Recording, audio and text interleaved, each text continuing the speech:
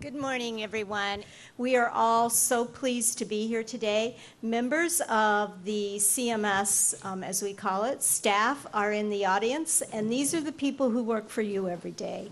These are the people who have the privilege and the joy of getting up every single day and working with our beneficiaries. And we're here today to celebrate a very important birthday. Medicare and Medicaid turn 50 today, as some of you just heard.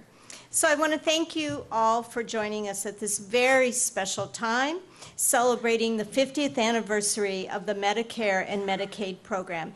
And I really want to thank the center here for having us today. Velma, big thanks to you. I know how hard you've worked with us. And I also want to thank Joyce Gallagher, who is in our office.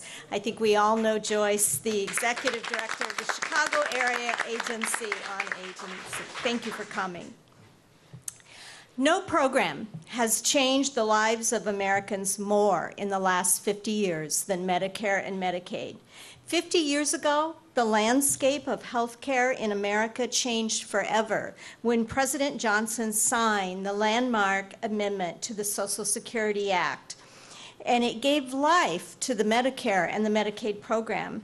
And they started out as very basic insurance programs for those who did not have health insurance, but they have become the standard for coverage, quality, and innovation in the American healthcare system.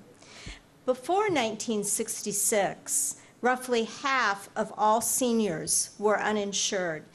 That meant they were possibly living in fear that the high cost of health care could propel them, not only them, but their families too, into poverty.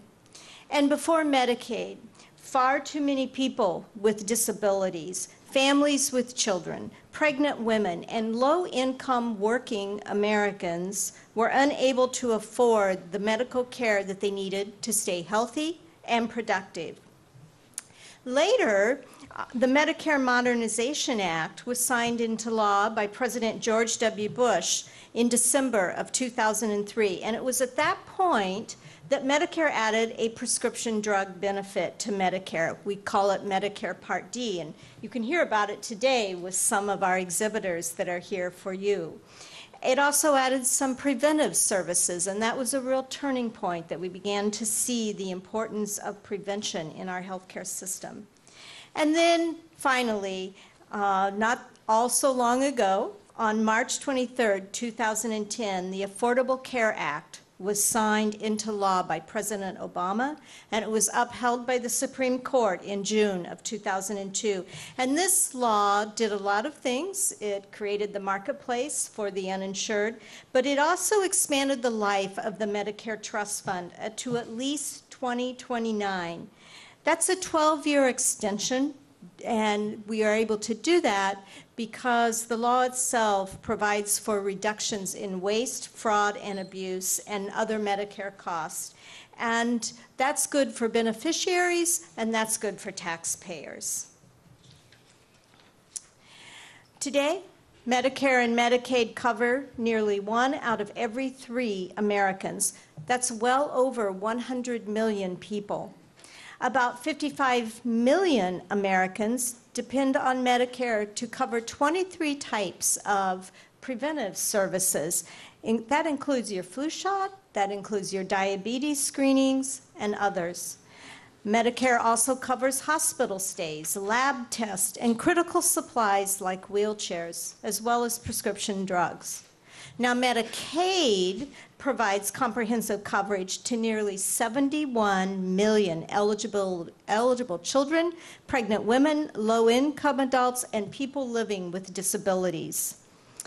Approximately 1 in 5 non-elderly Americans are now receiving essential services like annual checkups, care for new and expecting mothers, and dental care for children.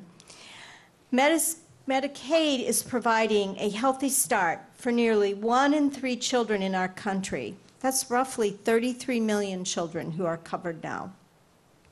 So what about the next 50 years? As we look to the next 50 years and beyond, Medicare and Medicaid have an important role to play in the evolution of the nation's healthcare system. We are at CMS working very hard to modernize the healthcare system to deliver better care, spend our healthcare dollars more wisely, and provide better access and a higher quality care as a result. We are finding better ways to ensure that the right care is accessible and delivered to the right person at the right time, every time. We are working to deploy tools, such as electronic health records, to improve the coordination of patient care and lower costs. And CMS has set an ambitious goal and a timeline to move the Medicare program and the healthcare system at large toward paying providers based on the quality of the care delivered rather than the quantity or how much care they deliver. I've mentioned our staff that are in the audience. If you'd all kind of raise your hand, feel free to talk with any of us. Every day, our employees are making a difference through their work in the lives of Medicare and Medicaid beneficiaries, and now the marketplace consumers as well. We see ourselves as dedicated teams working to provide Americans with access to the quality care they need, fostering innovation, combating fraud, and protecting taxpayers and patients. And that will be our goal for the next 50 years.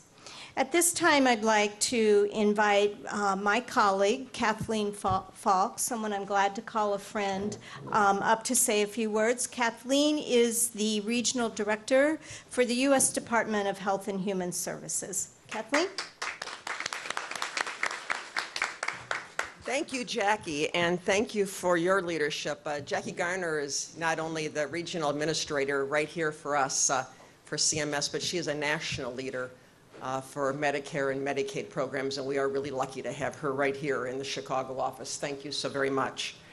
Good morning to all. I am going to turn 65 next summer, so I'm pretending this party's for me. Right? I also want to give a shout out to our congressmen and women who would have loved, I am sure, to be here at this celebration, but they're all in Washington working for us. But I know several were able to send some staff. I think Congresswoman Schakowsky's office is here and maybe others. So we want to give a big shout out to what Congress does every single day to make sure these programs stay strong for all of us. In addition to the incredible statistics that Jackie Garner just provided. Just this week, the Center for Medicaid Services has released the brand new numbers of Medicaid and Medicare and kind of drilling it down to how increasingly important this important law is. And when it began 50 years ago, there were about 19 million people in Medicare. And just now, the newest numbers are 55 million. With 3 million increase in the last 3 years, thanks to us baby boomers like us. So it's only becoming more and more important. And to drill it down a little further, that means in Illinois, over 2 million seniors are now enjoying the important Medicare and Medicaid Advantage services. Well, just as Jackie said, with Medicare and Medicaid growing these 50 years, we now have an additional great improvement also in our health care, and that's the Affordable Care Act. Have you heard about that recently? Since the passage of the Affordable Care Act, now another 16.4 million people have health insurance that didn't have it before. That is the largest reduction of the number of uninsured in 4 decades. We are making progress. We have more to do, as Jackie said. And since the first full year of the Affordable Care Act implementation, we're now seeing additional results beyond people getting great health care, and that is it's reducing the cost of health care, and that benefits all of us. For example, it's saved about $316 million in Medicaid alone because of the lower health care costs. That's good news for our nation and for all of us individually. We know now that Medicare, Medicaid, the Affordable Care Act are completely transforming health care.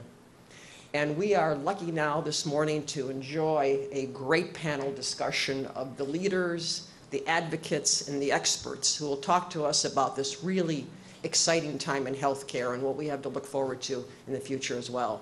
Thank you.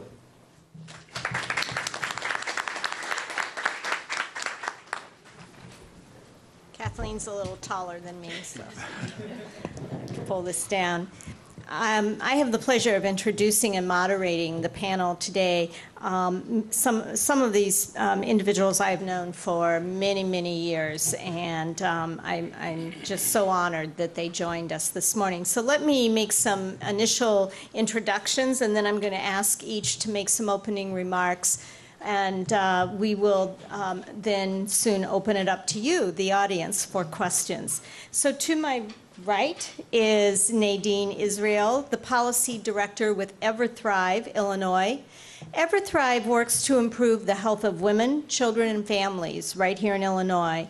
They and under its previous name, which you may know them as the Illinois Maternal and Child Advocate for all kids. Nadine is the previous policy manager at the Heartland Alliance, where she worked on expanding Medicaid. And I see that I jumped ahead, and we have a video to share. So I'll be back.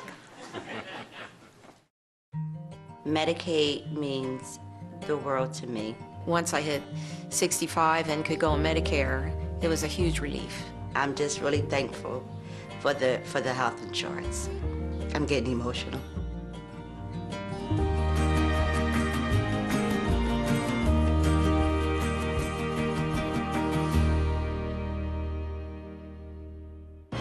President and Mrs. Johnson and Vice President Humphrey arrive for ceremonies that will make the Medicare bill a part of Social Security coverage. I remember in 1965 when the bill was signed for Medicare. July 30th, 1965. My first year in Congress, we were able to pass both Medicare and Medicaid. Since LBJ signed that law 50 years ago, we've been able to work on and improve and make sure that all of those folks have care. Since I was 14, I've been working and drawing a paycheck and contributing. I was self-employed. I had to pay for any insurance. It was very, very expensive. And now I've been on Medicare for 6 years, and it just adds a lot of peace of mind. When my mom got covered, I felt like it would take a big burden off of her financially. 12 weeks ago, I ruptured a tendon in my foot and found out that I needed surgery.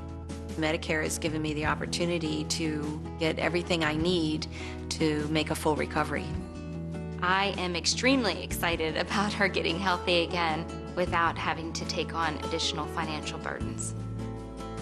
There are actually very few programs that have changed the nation this much and changed the lives of so many as Medicare and Medicaid.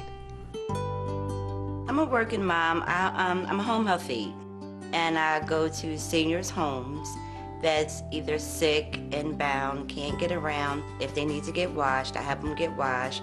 I help prepare their meals, make sure they take their meds. In my job, it was no way for me to afford the health care. Like if I gotten sick, you know, then it would be $40 to go to the doctor. So either I had to not pay a bill, which was either my mortgage or utility bill, or I had to kind of diagnose myself.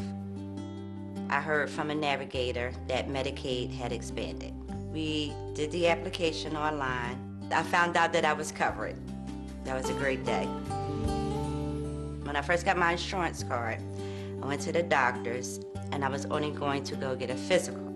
So to come to find out that I have big fibroid tumors that I have to get a hysterectomy for, and I also have precancerous cells. Since I have coverage, I can get it taken care of and be healthy. Medicaid and Medicare are programs that provide incredible health security, but they also provide very important financial security. There's no question that for the last 50 years, Medicare and Medicaid have been keeping us healthy. Happy birthday, Medicare and Medicaid! And now I'm going to turn this over to Joyce Gallagher to say a few words.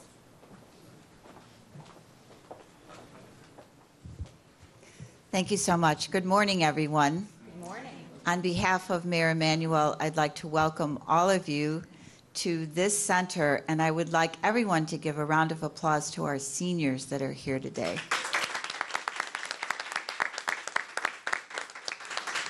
The seniors that are here today have built Chicago, and we are so proud of each and every one of you. And also, just so you know, our mayor was chief of staff when the Affordable Care Act was passed. He was chief of staff under President Obama. So we're very, very proud of the heritage and also the contributions not only of this mayor but of each person that is a senior here in the center. And this center is just one of 21 centers throughout the city of Chicago. And I'm proud to say that each and every one of our centers has SHIP volunteers and helps everyone every single day get the benefits that they so richly deserve.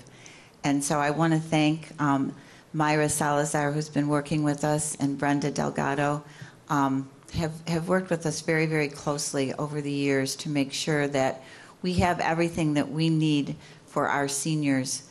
So I just want to say again, thank you, congratulations, and thank you to our federal partners. They're not only partners, they're the initiators, and so we're so grateful that everything works so well and that we are able to provide these services. So welcome everyone, and have a wonderful day.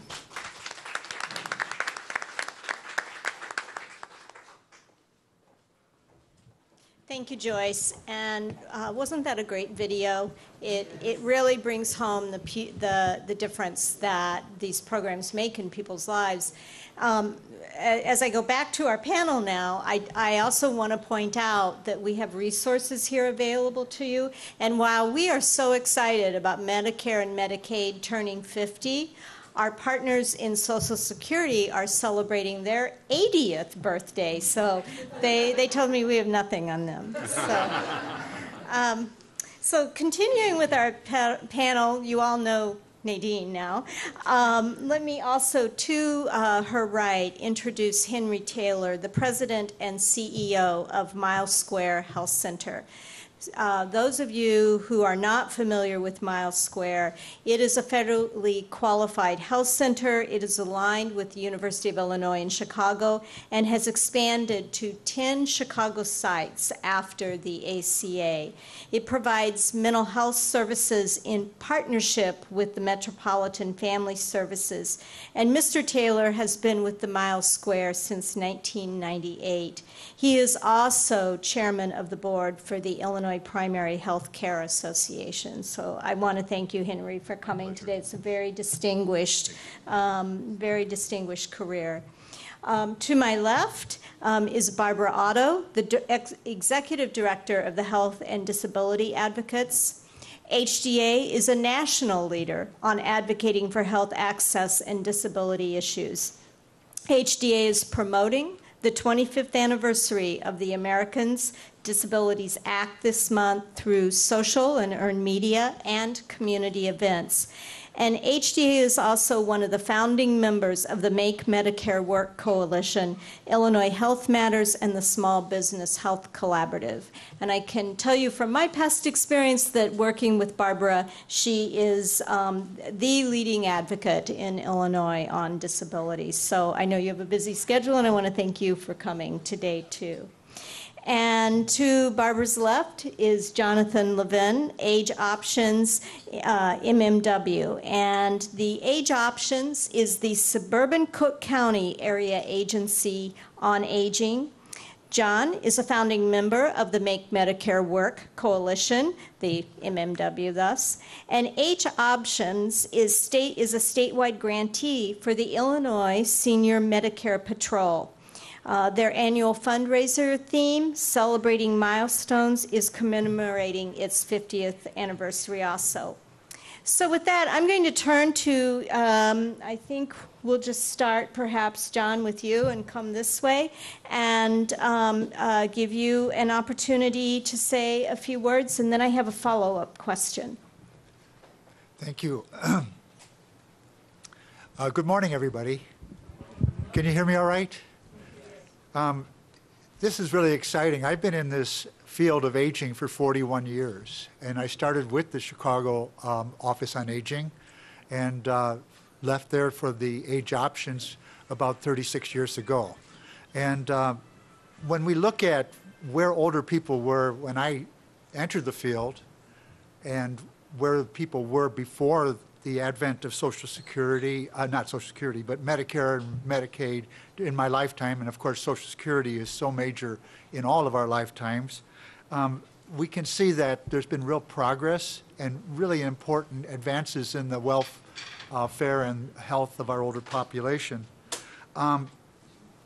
We have looked at healthcare issues for over 15 years in terms of the fact that there were so many changes going on even before the Make Medicare Work Coalition was developed. There was issues related to, do I join a health maintenance organization? If I join a health maintenance organization, do I know what services, programs I have access to and which ones I don't? So Age Options started a healthcare choices program to really try to educate folks on making important decisions related to the apparently free managed care policies that were available at the time. And over this time, we were advised at that time that one thing we could bet on is that healthcare changes. And we were told not to think in terms of a 3-year plan to serve a particular group, but to think every year to reassure that we are reaching those who are most impacted by the changes in healthcare. And the Affordable Care Act has been the most recent effort, but when Part D of Medicare was enacted, there was a major tsunami of requests and informations and decisions that were occurring, and that's the origin of the Make Medicare Work Coalition. And at that time, Barb Otto at my right here really was a major driver to assure that we looked at enrolling people in Part D, the prescription assistance programs, that were not only in the older part of the Medicare population, but also the disabled. And foundations in the Chicago area brought us together and said, we know that Age Options was working on healthcare choices. We know that there's issues related to the disability community, and what we want to do is try to set up a resource that truly responded to all of the professionals and individuals who are working in the community to help people with decisions related to their health care. And some of these decisions, we just get incensed when when there's delays in getting people into Medicare, when people did not make a choice on Part D, because there are lifetime implications of not making the best decisions. So we got together and we added another organization in suburban Cook, Progress Center for Independent Living, and created a program that now reaches over 1,100 people in terms of providing them professional support and resources to guide them through the types of problems that individuals face when they make choices on their Medicare or their Medicaid coverage. And we've grown and we've developed and we've been supported privately through a number of foundations. Michael Reese Health Trust, Retirement Research Foundation, and the Chicago Community Trust are our angels, and they have believed and invested in us to try to be sure that we reach as many people in community settings who will then be able to guide their customers and their supporters to make good decisions. We've done this by using translations, and Marta Perea and Cleese has been major in terms of helping us with the translations, as well as assuring that the ethnic communities have access to the information that we've developed. And we've also had some in-kind contributions in terms of providing translations. We also have been very much involved in providing webinars. We've served in the last 10 years that the Make Medicare Work Coalition has existed. About 10,000 professionals have been trained, about 1,000 a year. And we're very pleased that we are here today to be able to honor and celebrate Medicare and Medicaid after on their 50th. Just last week, we celebrated the 50th anniversary of the Older Americans Act, which is dear to my heart since Age Options has its primary funding through the Older Americans Act. And of course, we we want to recognize the Americans with Disability Act, which is celebrating 25 years. So this is a major landmark milestone year, and our organization reached out to some of our partners in the managed care organizations that we work with, and they helped us celebrate, and we're spending this entire year celebrating those milestones, from our volunteer recognition to our receptions to our major fundraising event in October. This is the year of milestones, and it's Medicare, Medicaid, Older Americans Act, and 80 years of Social Security, and of course, 25 years of Americans with Disability. We are so honored to be part of this today. Thank you. Thank you, John. I have one follow-up question for John. And John, since Age Options also serves as the Illinois Senior Medicare Patrol, could you share some of the latest fraud schemes that you're hearing about that might help our beneficiaries? Thank you. In 1995, I went to the White House Conference on Aging in Washington, and there was thousands of people there, and the newly elected President Clinton announced the fact that that one of the major strategies for assuring the stability and long-term reliability of Medicare was the involvement and investment of those who receive the services from Medicare. So we were one of the first organizations to be invited to be part of the Senior Medicare Patrol program. And the Senior Medicare Patrol program basically involves volunteers and community organizations to spread the message that Medicare is our program. And the only way we really can assure that that program is there when we really need it is to try to combat and reduce waste, fraud, and abuse of Medicare resources. And we've been seeing over time that well, I remember going to Washington, D.C. and testifying at a hearing on fraud and abuse.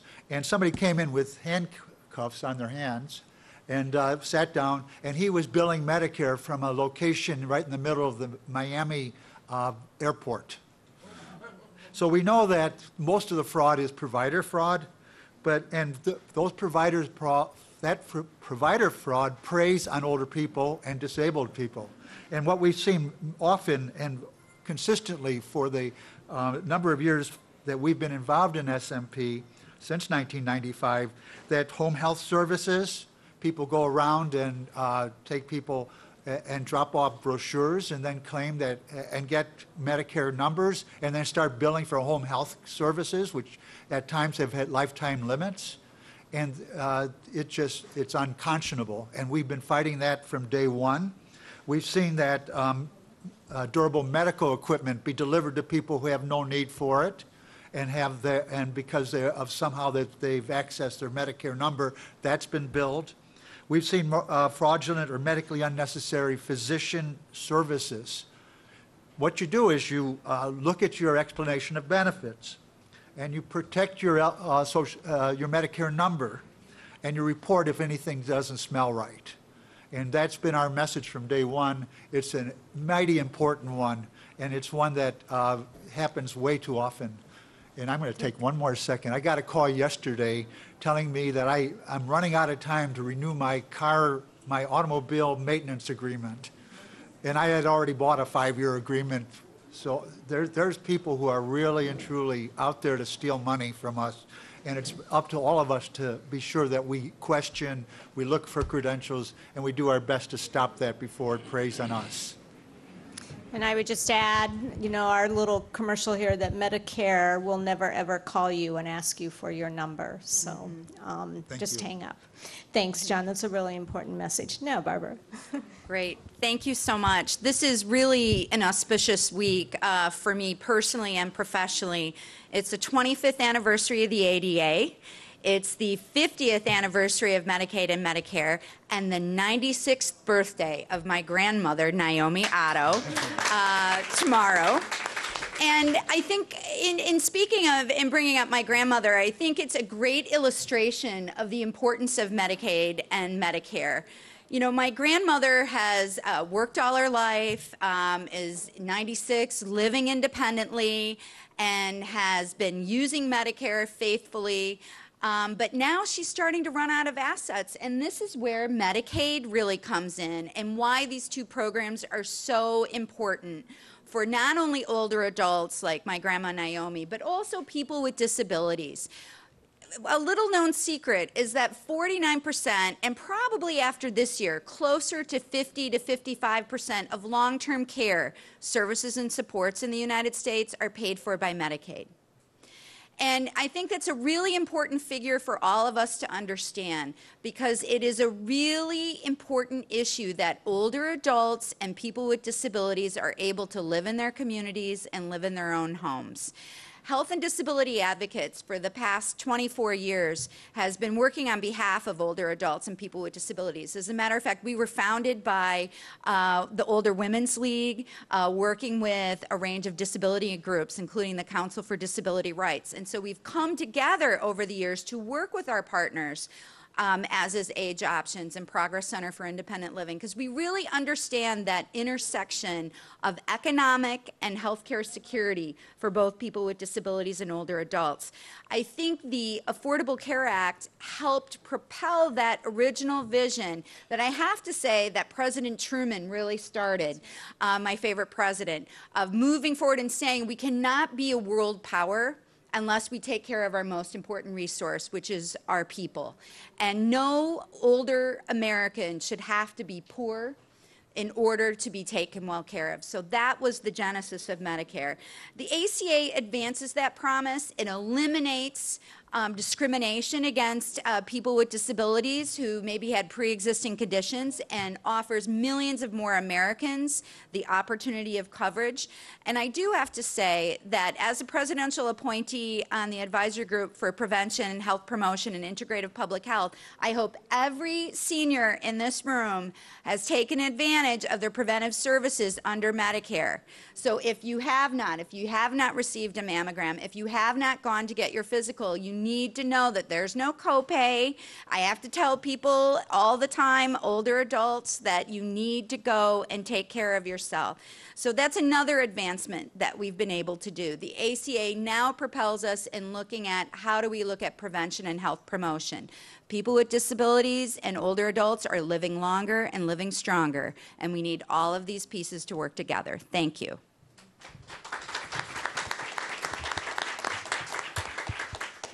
Thanks, Barbara. And since she mentioned President Harry Truman, who was the first advocate, a little known fact is that he has and his wife have Medicare card number 1 and Medicare card number 2. So it's on display at the Presidential Library.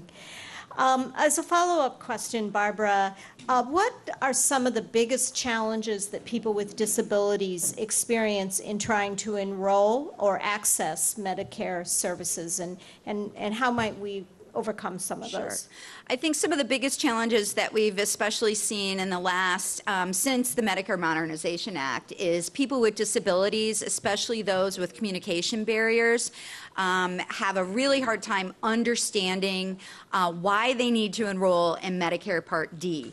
I'm finding lots of, especially individuals who are profoundly deaf, ending up with late enrollment penalties because they say, oh, I have my Medicare card. Why do I need to be enrolling in Medicare Part D? And we actually have been working with the CMS Ombudsman in Washington, D.C. and Baltimore, and how can we make the communications for people with disabilities, especially those with communication barriers, much more understandable. But I have to say, it's not just people with disabilities. One of my board members, someone who has been around the block on Medicare, just came to me the other day, and he has a late enrollment penalty. So I think there's a lot of confusion around when do you need Medicare Part D. And so there are lots of things I hope we can be doing together to improve access to that important program. Thank you. That's something I did not know, so thank you. I'm going to take a moment here before I turn to our next panelist and recognize two staff members are here from local congressional staff, so if you kind of raise your hand. Chris Sader is here from Congressman Jan Schakowsky's office, and also Melanie Thompson is in the back from Mike Quigley's office. Welcome. We're glad you could join us. So we'll turn it to you now, Nadine. And good morning. Again, my name is Nadine Israel. I am the Policy Director at EverThrive, Illinois. I'm going to adjust this a little bit. So EverThrive, we used to be the Illinois Maternal and Child Health Coalition, and what we do is we work to improve the health and of women, children, families over the lifespan through community engagement, partnerships, policy analysis, education, and advocacy. We actually started in 1988. It was a group of public health professionals and advocates that got together and formed a coalition at the time to ensure and expand access to Medicaid for pregnant women. And so that was our first victory. Since then, we have worked with many other advocates and providers in Illinois to ensure access for all children. So all kids is now what that program is called. And that covers Medicaid, that covers all kids in Illinois up to 300% of poverty through the Medicaid program. So that was a huge victory. That sort of was our second large victory. And we spent years working to implement that program and that policy and that law. Most recently, we worked to expand Medicaid for the single adult through the Affordable Care Act. And that was, it was signed in Illinois in 2013. And so some statistics, in Illinois, we've got 1.6 million Illinois kids on All Kids. Today, for parents, caretaker relatives, and pregnant women, we've got about 657,000 people on Medicaid through that piece of Medicaid. And the single adult, we've got about 538,000 because of the Affordable Care Act that have access to Medicaid now. So altogether, I think it's about 3.2 million people on Medicaid in Illinois, which is about 1 in 4 in terms of our population. So huge program that covers, from the perspective of EverThrive Illinois, we really want to make sure that women, pregnant women, kids, families really have access to the health insurance and the health coverage that they need. Our role in all of these throughout these years, in the last 27 years, in Medicaid and expansion of Medicaid has really been to convene groups to come together to sort of work to advocate and move a policy solution. Once we've done that, we've been able to work on the implementation piece. So when a policy becomes law, then you have to work on spreading the word and doing outreach and making sure that people are able to take advantage of that. And so most recently, what we've done once Medicaid was expanded through the Affordable Care Act is we were actually able to partner with the Shriver Center to create an online assistance tool called Help Hub. And what that does is the navigators, that's the video mentioned, a navigator, those people that are out there in the community that provide free in-person assistance to help enroll in health coverage, whether that's Medicaid or the marketplace. We were able to create this online tool that basically answered their questions. So there was about 1,500 users, and we would sort of answer the question within a 24-hour time period. At the latest, usually it was within a couple hours. And what that allowed them to do is be able to come to one website in Illinois if they were sort of assisting, put up a question, whether it was about enrolling an immigrant that's having trouble sort of getting through the system, or understanding what a child who's in a mixed status family when it comes to immigration qualifies for. So sort of a myriad array of questions that we're able to assist with through Help Hub. We are very excited to have been a part of this journey of Medicaid over the past 27 years.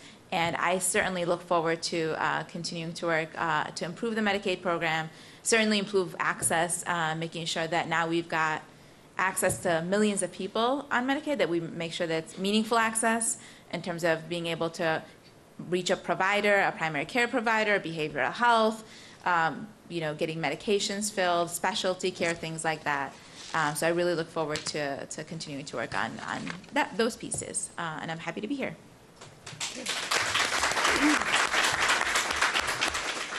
Nadine, there's absolutely no doubt that your organization has helped to get so many children in Illinois enrolled in First Kid Care and then All Kids. My question for you is, having been working on this for a long time now, what have you learned that community members, especially grandparents for some of our seniors here, can do to help get uninsured children covered? Yeah, so it was really actually, I was sort of speaking with someone earlier about, it was really interesting for me to go back through sort of our archives as an organization, look through pictures and all the materials that we used back when we were doing outreach and enrollment around kid care. And you know, it's a lot of the same strategies, the same things that work then, that worked for us when we were working on doing outreach and education for adults through Medicaid and the Affordable Care Act. So some of the things that worked really, really well that we did back with kid care. So if you think about it, we centered we're trying to enroll kids into health coverage, right? So thinking about where kids might be throughout the year, we did things like library sign-up days. We partnered with faith-based organizations. We did like a faith month. We had a Kid Care Awareness Month that we did at the time. We had a whole campaign that was a Spanish language media campaign. We did back to school campaign when kids were going back to school, and sort of outreach strategies like that. I think most importantly for seniors, for grandparents, in terms of helping kids in their family or kids in their community make sure that they're enrolled, is asking that question. Because a lot of the time we assume, and it's asking that question of whether it's your adult child or community members or in a faith-based group in a church. Do your kids have health insurance? Did you know that there's a program that actually covers all kids, regardless of documentation status, including undocumented kids in Illinois, and provides them health coverage? And if they don't know that, then making sure that you are able to connect them with resources. And I think a resource like this center can certainly make that connection for seniors who are trying to help their grandkids and other kids in their community. Thank you. Henry? Yes. It's all yours. Good morning. Good morning, everyone. Good morning. We're here to celebrate the promise of a great society. I'm Henry Taylor, the Executive Director for the University of Illinois Health Center, Miles Square Health Center.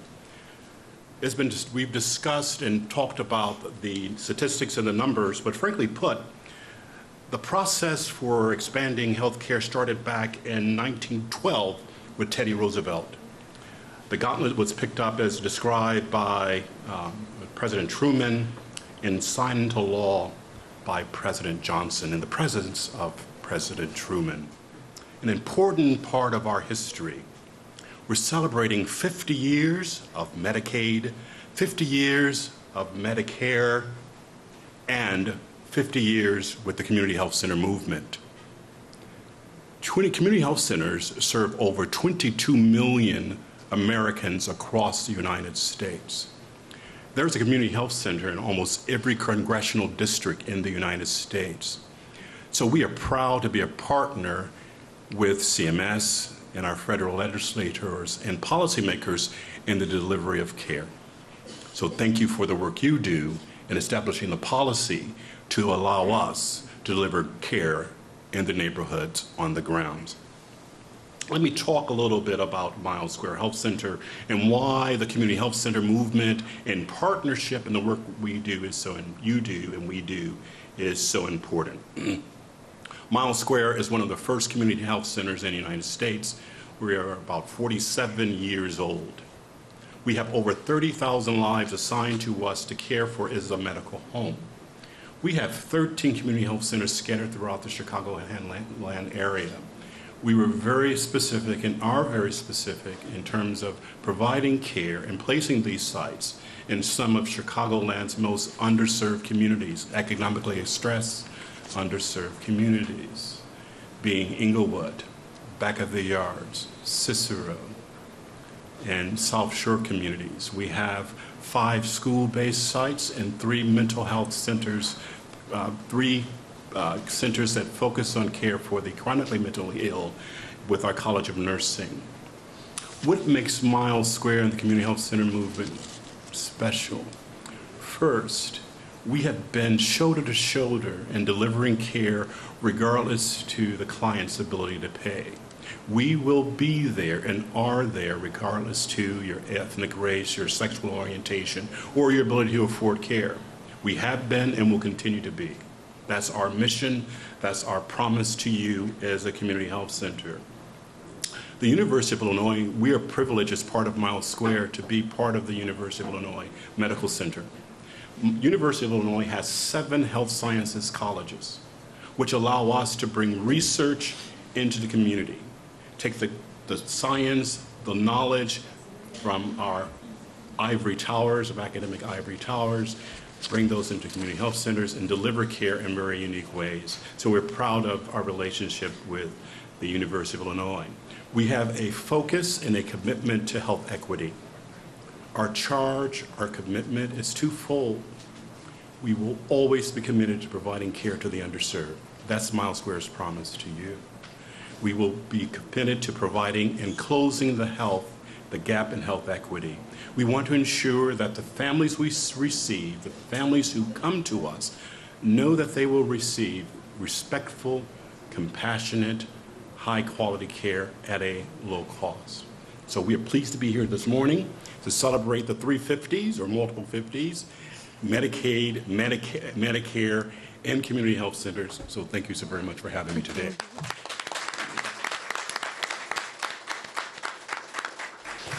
Henry, as a follow-up, how are community health centers uniquely poised and capable of improving a community's health? Good question. It's vital to understand that community health centers are organized a little differently than most of your ambulatory care or hospital-based services. First and most importantly, they're managed by a community board of directors. 50%, 51% of our board must, underline must, be consumers of our health services and live in the communities we serve. For us, that's extraordinary because we're able to bring in the thoughts, the wisdom of the community and base the care that's needed based on what they state the needs are. It's important for us to hear from our communities and create systems and processes and care that focus on the issues they've outlined. So community health centers, by having that relationship with communities, can direct care to the needs of individuals in their local community and being managed by their local communities. Okay. Thank you, Henry. You're very welcome. So at this time, we're going to turn to the question and answer period, and I think we're going to have an interpreter join us now. 3 minutes maybe piece in that great celebration and a moment. I just wanted to thank all of you to be here and with a great panel of experts. I'm so impressed with all you are saying. CLEA's Coalition of Limited English-Speaking Elderly is over 25 years old. So we just celebrated 25th anniversary last year. CLEA's plays a unique role in the aging network of our state. We serve limited English-speaking older adults through the network of providers of services. We currently have about 54 community-based social service agencies as members. There are many, many languages spoken in this state. This is a very welcoming state. And let's remember, as Joyce said, immigrants and refugees are truly building Chicago. They're contributing to the well-being of the communities, well-being of their families. And when they get older, not all of them necessarily truly understand the system and how to navigate the complex healthcare systems and such. So CLEA's is this cultural broker, and it also plays the important role in bringing policies and regulations and explaining Medicare and Medicaid rules to people who might not be able to do so on their own. I just wanted to say that CLEA's works closely with most of the people represented here with us, with area agencies on aging, especially City of Chicago and Age Options, with the Illinois Department on Aging in our SHIP program, which is such an amazing success. also mostly because of two ladies sitting with us today, Emerita and Grace. They're doing extraordinary job engaging older adults in their communities and truly bringing Medicare knowledge and explanation of benefits to people who truly need those benefits. And also, we are part of various advocacy groups. We work closely with disability advocates and aging advocates. We do educate legislators about the needs and unique contributions of limited English-speaking older adults. I just wanted to say that Medicare and Medicaid saves lives, saves people's lives, and lift people from poverty. I believe both Medicare and Medicaid give people back their dignity and hope. So thank you for that.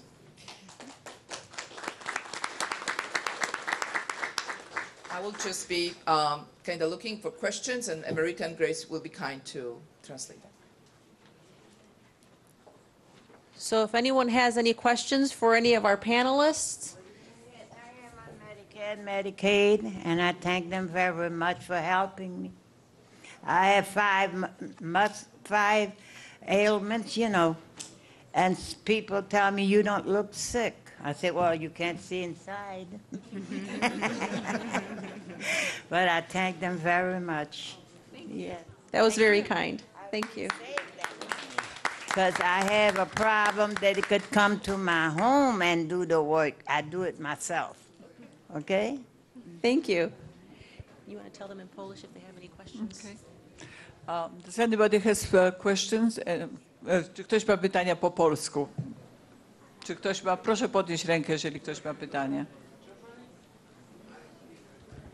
My question is that you mentioned Part D, but we don't hear anything about Part B.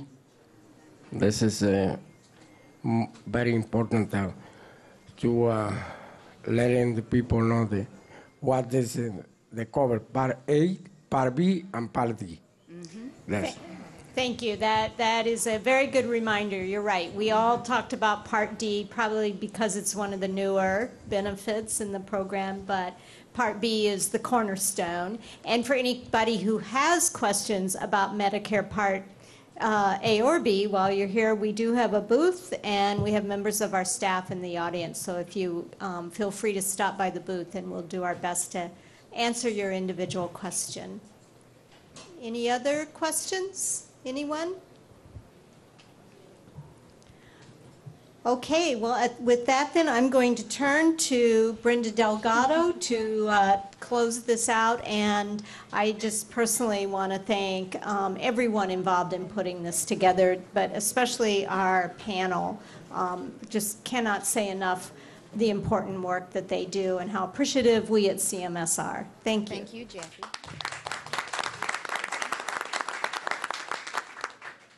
Well, thank you for joining us today. Just want to highlight one more time our partners who are also here exhibiting and providing answers for you. We have KEPRO, otherwise known as our QIO. They are providing assistance to us here today. We have two wonderful staff from Social Security, Mayra Salazar, who also speaks Spanish, and Andy Salada, who also speaks Polish. So they're providing information here for Social Security. And we also have our senior health insurance program. They provide free assistance. They're located inside the senior centers, community centers, hospitals, but they're here today, and Jose Aviles also speaks Spanish as well if you have questions. And if you have questions for the SHIP or for KEPRO and you need interpreters as well, we have our interpreters who are staying to help you with that as well. Otherwise, with that, I want to thank you for joining our program today, and we're going to be getting our cake ready. Maybe we might get dessert before you eat lunch today. Thanks. Thank you.